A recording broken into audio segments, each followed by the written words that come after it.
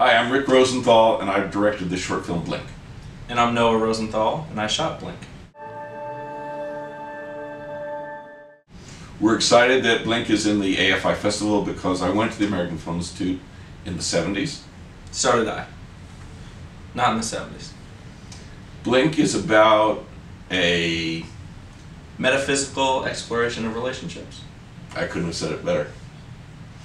What are we excited to see beside Blink?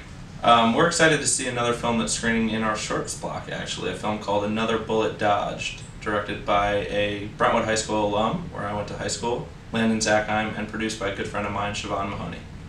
So we hope you'll see Blink and Another Bullet Dodged. we'll see you there in the movies.